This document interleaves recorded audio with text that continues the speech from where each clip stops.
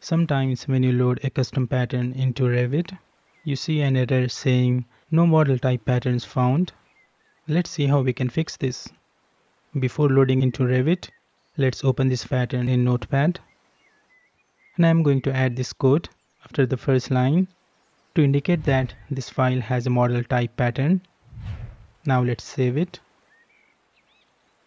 And I'm going to load this pattern into Revit as a model type.